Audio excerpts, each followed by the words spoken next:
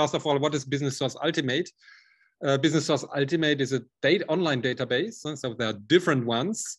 Academic database with which you have access to actually most of the academic journals in which academic publications are published. And so this is Business Source Ultimate.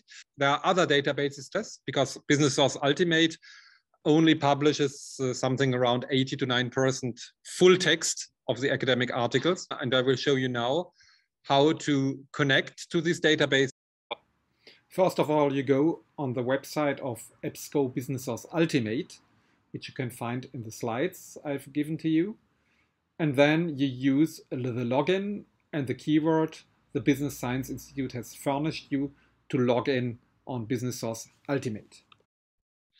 And you click here, Business Source Ultimate, and you are here now in the platform. And here you can enter keywords. So go to the advanced research option. And now I would like to find, for example, articles about delivery drones. And you have here different options. You can make the search engine find you in the whole text, but then you will find a lot of different articles or publications. You can, if you know already an author, we'll try that later, you can find by author. You can reduce it to the title to be sure that you use only, or that you find only articles in which are really dealing with delivery drones. I would start to search in the title.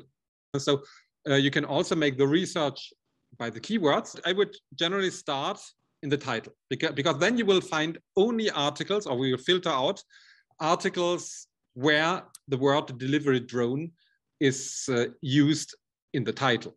The engine is searching, and you see there are not a lot, only 141 articles which are published about the domain. So which shows that actually the topic is really, really new. Because generally, if you have established domains, let's take the example loyalty programs, you will see loyalty programs, this is now for 30 years, and you will see I will have much more information. 1,300. So that is why there are different opportunities to reduce the number of articles, because now I have all articles, including non-academic articles. But you're interested in academic articles. So the non-academic articles are interesting to have an overview about the market evolution. You can use these articles to write an introduction. But what you're interested in is academic articles. And so I can reduce either by the time. And now I have, for example, 1959, but at that time, you probably won't find a lot of articles. So you might reduce to the period. You want to know what has been published between 2000, let's say the last 5 years, 2016 to 2021. And we reduce from 1,330 to 534 articles. So this is one way already to reduce the time. But for delivery drones or for disruptive technologies, you probably find the articles that were published in the last 2-3 years. So reducing the time span makes no sense. That is why you can reduce to scholarly peer-reviewed journals. That is academic journals. Journals which are journals in which researchers, because these are the qualitative important studies. And you see, I reduce now the number to 134 articles that have been published in the last 5 years in academic journals. Why should we use academic journals? And then I will show you have different options to reduce the number of articles. Academic journals are peer-reviewed. What does this mean? So the research we are doing is not published like that without any criticism. It is examined before by anonymous reviewers, which are from academia, professors, researchers, who will judge our work and will give us advice. And that is why the academic journals, only the best research is published. That is why for thesis or for any research work, we expect you to read academic journals. So one option is to reduce the number of articles through picking only scholarly peer-reviewed journals. You see that we reduced First, the time span from 1,300 articles about loyalty programs. By focusing only on the last 5 years, we reduce the number of articles to 130. And now we can even reduce more. We only reduce to articles which are top job. Used generally in France, formerly CNRS ranking, or now we have the FNEGE ranking, but in Germany you have the VHB ranking. But all this is summarized in an overranking called Harzing ranking. And this will show you which are the journals you should focus on. So for example, in marketing, we have A journals or A+ journals, which are the best journals. Journal of Consumer Research is an A+ journal, so one of the best. Marketing Science is an A+ journal. Journal of Interactive Marketing is an A journal. Journal of Service Research is an A journal. Journal of Retailing is an A journal. The Journal of the Academy of Marketing Science is also an A journal. Journal of Marketing Research is an A+ journal. A journals is, for example, International Journal of Research and Marketing. Journal of Retail and Consumer Service is a C journal, so it's an average journal. This one is a C journal, so first of all, I would not read it. Journal of Business Research is a B journal, so I would choose this one. Marketing Letters is a B journal. Psychology on Marketing.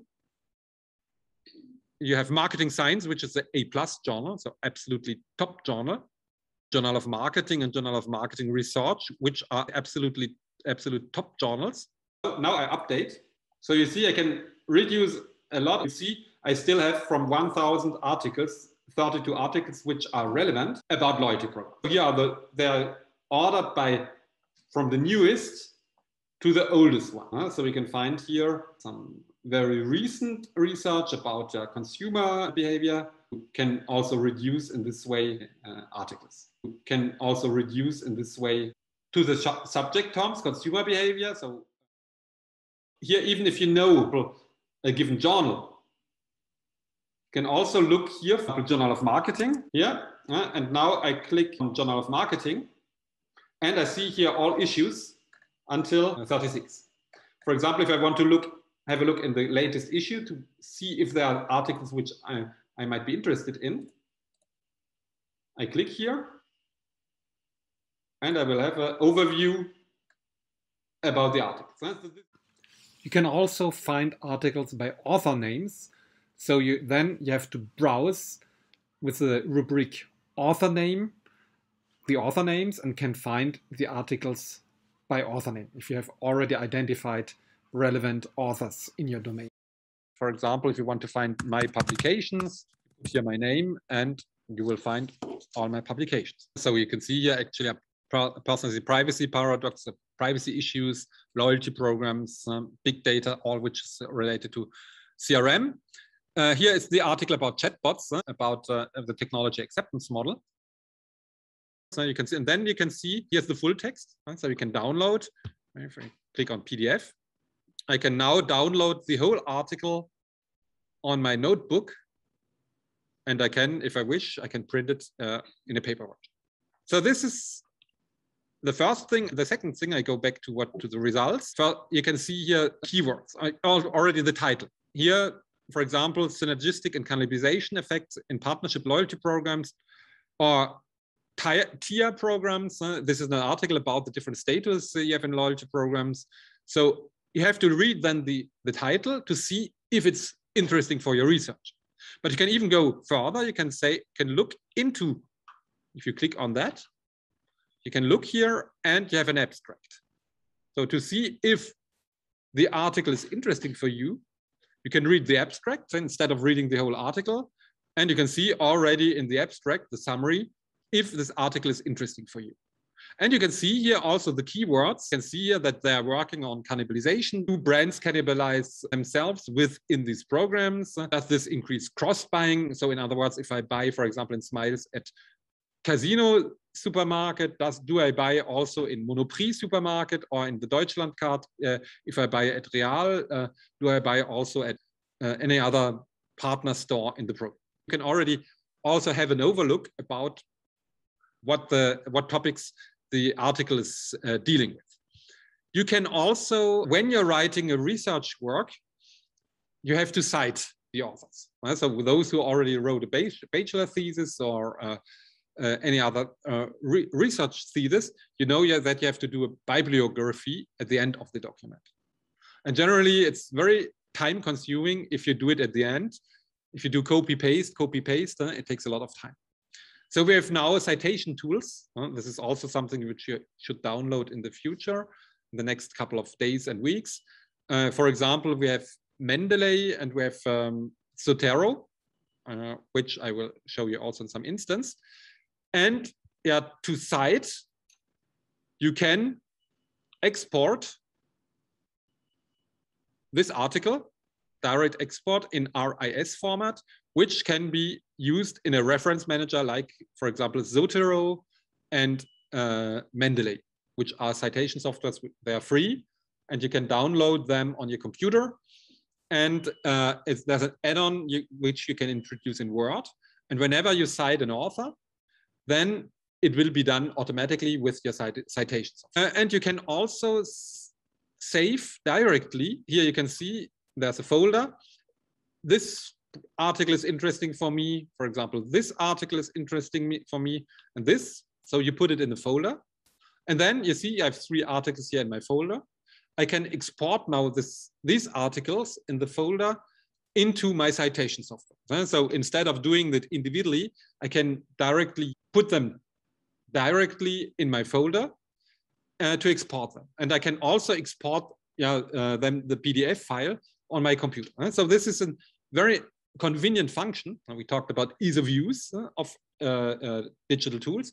This is clearly a function that enables us to do things more easily, because you can add all the results directly in the folder. And now I go into my folder, and I will see there are all the articles that I have saved. And again, I can save them here for me in my citation software, or I can save them also in a Word format if I want to make a Word document. And I can export it here into my citation manager, like Zotero. Zotero, yes. There are other citation software. I would recommend you Zotero or Mendeley, because these are actually the most, they're free and the most used tool. So this is the first thing I would like to show you. Let's come back to our research engine. Let's come back to our example of delivery drones. Let's say all the text. If we put now delivery drones and all the text, we will find a large amount, 126 articles, because it will scan the articles within the article. But then we'll have much more information to cope with. That is why I would recommend to do it in the title, and then you make update. We might augment, say, from the year 2000, from 15, we are still at 15. So actually, all what was published about delivery drones happened in the last 5 years. And the journal quality is not so good. And I see there's no marketing journal. If I look here, transportation research. So the articles have been mainly published in transportation journals, transportation science, as you can see. Yeah, what is the first conclusion? Few is published. Now you have to put yourself to the position of a researcher. If you want to do a research, you want to publish, you want to do a contribution, and you want to add on research. So we see that very few has been published about delivery drones, which is the good news, because in this case, we can do a contribution because few has been published. We are new. It's like innovation. We can be the first to publish on delivery drones. We can have a pioneer effect by being the first to publish on the domain. And what we can see is there's only one journal here, consumer acceptance of delivery drones in urban areas. And we work on technology acceptance. So there's one article only dealing with that. That's good news, is that actually the contribution we can do is big because nobody or only few people has published. Bad news, if you have a virgin domain topic where few people or few researchers have searched, it might be fantastic, but it might have a lot of pitfalls and traps in which you can fall because nothing has been published. And that's typically the case for disruptive technology topics. So for example, if I put here technology acceptance, so you can reduce the number of articles, again in the title, actually nothing. So I put to text. So we have actually 2 articles about technology acceptance of delivery drones. We have by chance the full text file. We can now access to the article. It's not a very well journal, but doesn't matter because if there's nothing published, you can even read, or you should even read these articles which are not really the top journals. How to proceed if you find few articles? As for the example for the delivery drones. So you could do the following. As there are very few articles about delivery drones, now it is important to see what is similar to delivery drones. Perhaps we can have a look on delivery means and technology acceptance, because as we can see, there's only few research about drones. There's nothing. So you see, it might become complicated. As we do not find anything about delivery drones, now it might make sense to look at transport. Here, factors of acceptability and usage for non-rail autonomous public transport vehicles. It's a literature review. So it might perhaps make sense to look at articles that are a little bit analogous to drones. This is a mean of transport. So what are the factors of acceptance for other means of transport? This is how I would proceed. Or as delivery drones come into homes, perhaps it might make sense also to look at journals or publications that examine the acceptance of smart homes. We'll try again in the title. It might make sense to look at publications not about drones, because we do not find anything about drones.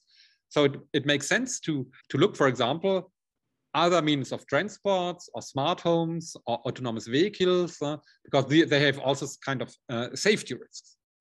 We want to know which might be all factors that influence drone delivery.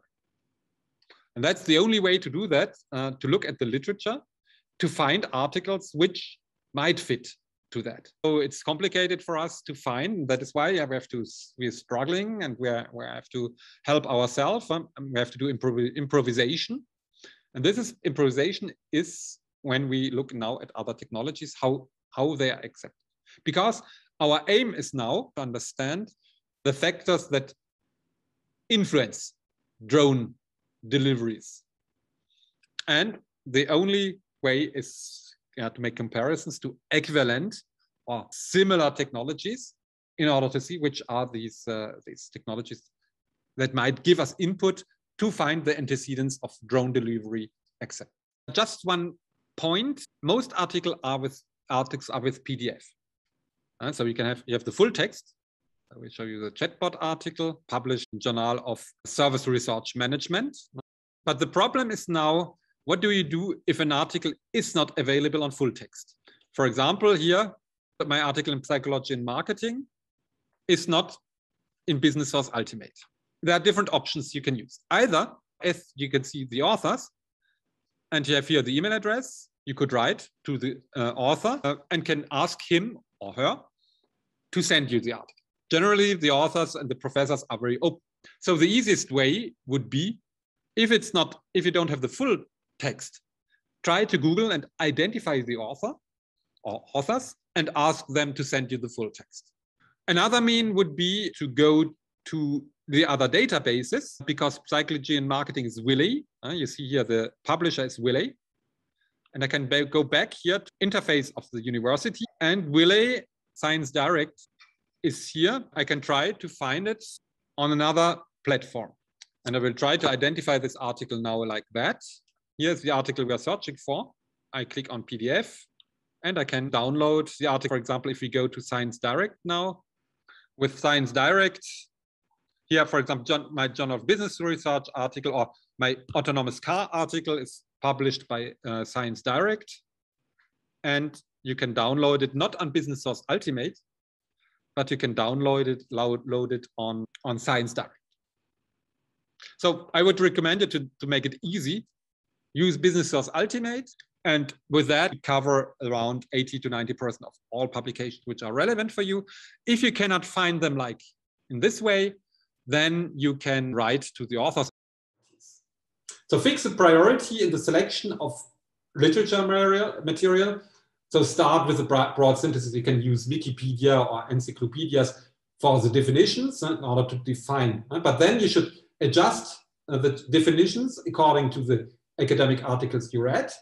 And first of all, you should start to read top journals. Don't lose your time by reading C or D journals. So there are rankings.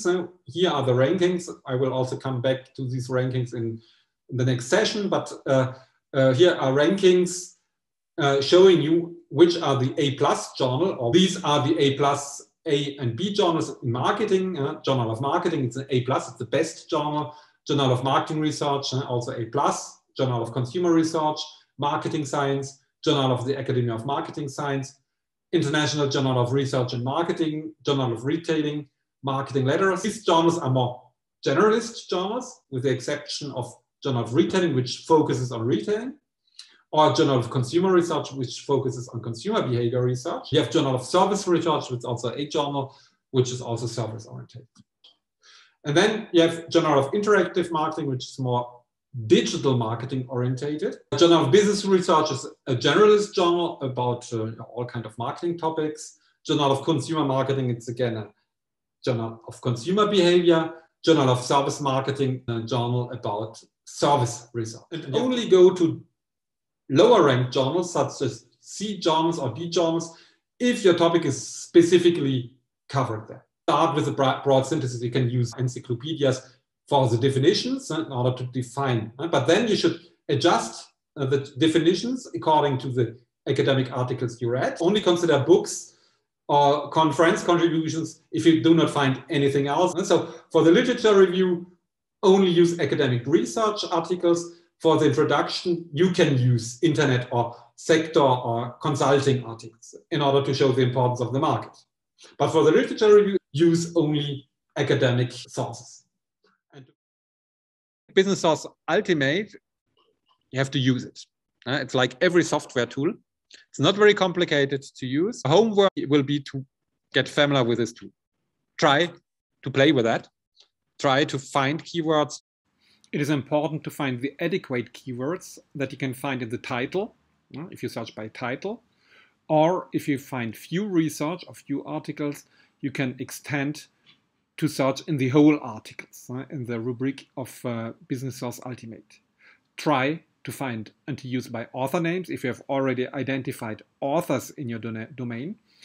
So my recommendation is to use Business Source Ultimate and to get familiar with this tool. Also try to storage the data, try to apply what I've shown to you by storaging, by recording the articles, which then can be used to do an extensive literature review, or to do scientometric literature reviews, which we will see in another lecture about when we use VOS Viewer to analyze literature and to do an extended literature review by scientometric measurement tools or scientometric methods.